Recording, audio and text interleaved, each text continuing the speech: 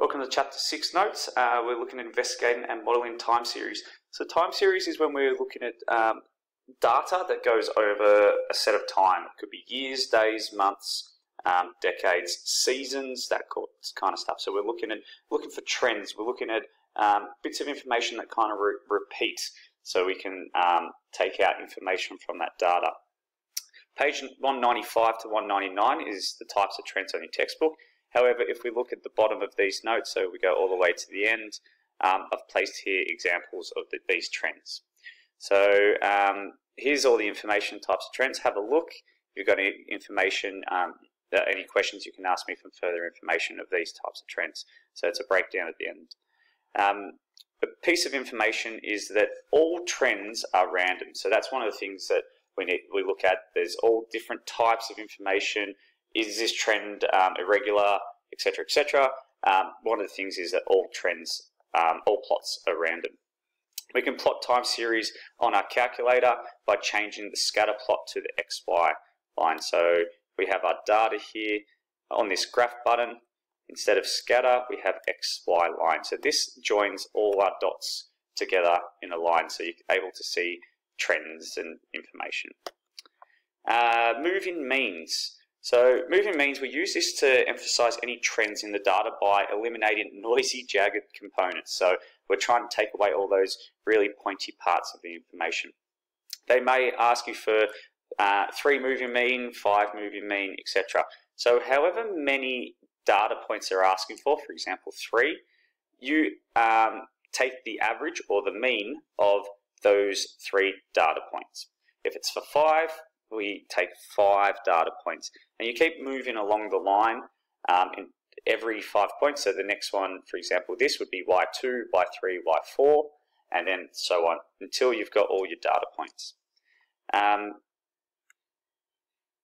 Here's an example of how you would show your moving mean with centering. So if we're doing a 2 moving mean, we take the average of 2 points. And you're going to have to show this, that this data point falls in between these two. So if you're drawing up yourself a table, the 2 moving mean falls actually in between Y1 and Y2 here. So same with Y2 and Y3, if we found the average of those, it falls in between. So just be careful when you're drawing that up if you're doing it in a table. If we want to center these points, we then take the average again of these values. So we've got our average of Y1 and Y2 and Y2 and Y3. We take the average of these 2 values to center it. So if you look here, we had our values that fell between these values here. The answers fell between. But when we take the centering, it falls back in line with one of the values. So this is a very, very important part of information, that when you are actually having to plot the 2 moving mean or 4 moving mean with centering on a graph, is the assessors will be looking at where you actually start your data point. So for example, this one here will actually start in line with Y2. So be very careful. I'm going to go through a few more examples in the revision weeks back at school to help you with this, but just to recap, if we've got a 2 moving mean, it falls in between the 2. Then when we center it, we take the 2 values, it actually falls back in line. If you want to have a look at the textbook, we have on page 208, here's an example again how it falls in between, and then if we take the centering, it falls back in line with one of the points. And on your x-axis, say Tuesday would be on your x-axis, that data point has to be in line with your x-axis. The assessors will be looking at that. When we were in class, if we go all the way to the end of our notes, I did go through with you some examples of 2 moving means, 4 moving means with centering, and 3 and 5 moving means. They only center when there's even value of moving means. So for example, 2 and 4 will be centered, 3 and 5 won't be. So have a look at these notes, because you should have filled these in. If not, ask me in revision week and I can go through that with you. Okay, let's have a look at moving medians. So remember, median is the middle value, and when we calculate medians, they must be in size order. So if we're doing a 3 moving median, here's an example, 12, 10, 14, there's our data points. put them in line in size order, then find the middle. So 12 would be this here. 5 moving means we have our 5 data points. Place them in value size order, then find the middle. Now when we're doing this graphically, so let's have a look at a graph from our textbook. This example is located on page 212 of your textbook. Here's our data points here on our graph. When we're finding, if we're going to find, say for example, in this case there's 3 data points, it's asking us to find the 3 moving median. What you need to do is you need to find the median of your x values and then the median of your y values. So for example, here's our data values here. Let's do our x first. In size order, this value here is 1, this value here is 3, and this value here is 4. On your x values, these are actually in size order already. So the median would be the middle of these 3 values, so 1, 3, and 4. The median would be 3, so we can draw a vertical line through the x-axis of that value. Now let's do our median of our y values. So our y values here is 1, 3, and 4 again. So we need them to be in size order. So the middle of that would be 3. We draw a line through there. Where these 2 lines intersect, we put a cross. Now, if we have a look, and then we would move over 1 step, and then you would do the next 3 points. So let's have a look at another example in the textbook. Here's all our data points. 1, we do our x value, and we do our y value, and we put our dot, and then we keep moving over 1 set. So we do 1, 2, 3, that would be that one. We do 1, 2, 3, then we put there. And we work our way all the way across the graph.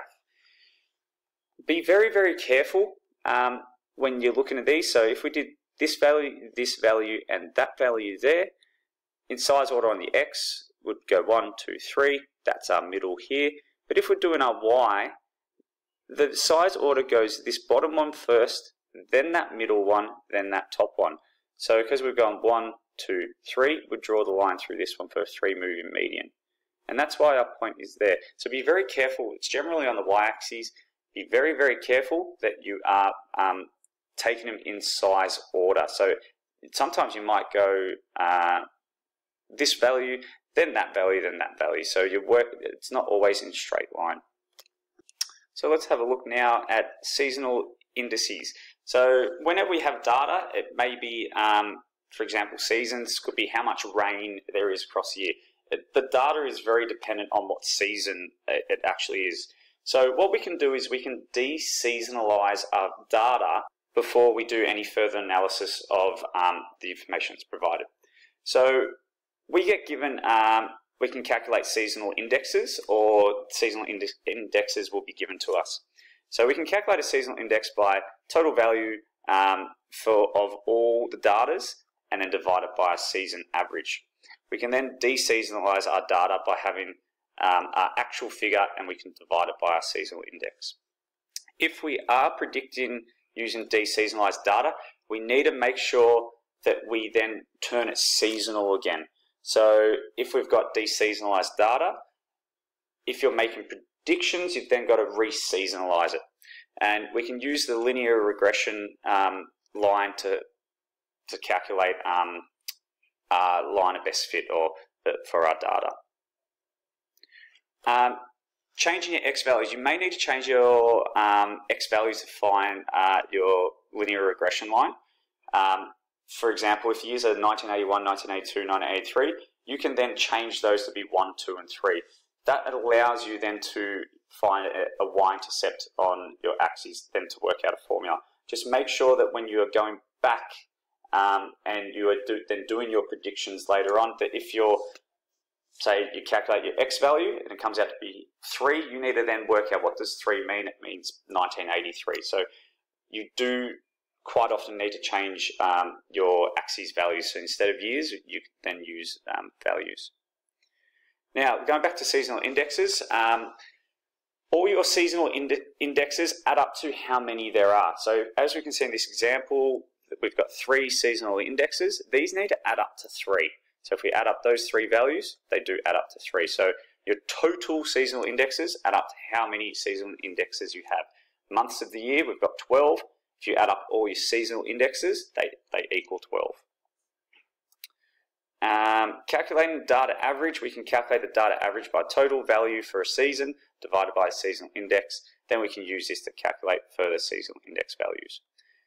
I'm going to do in revision week a couple more examples of seasonal indexes, but I really recommend you read from page 217 in your textbook and go back and do quite a few worked examples from there. Have a look at the core SAC. Go through that. There was a couple of questions in the core SAC that were definitely using seasonal indexes. Thank you.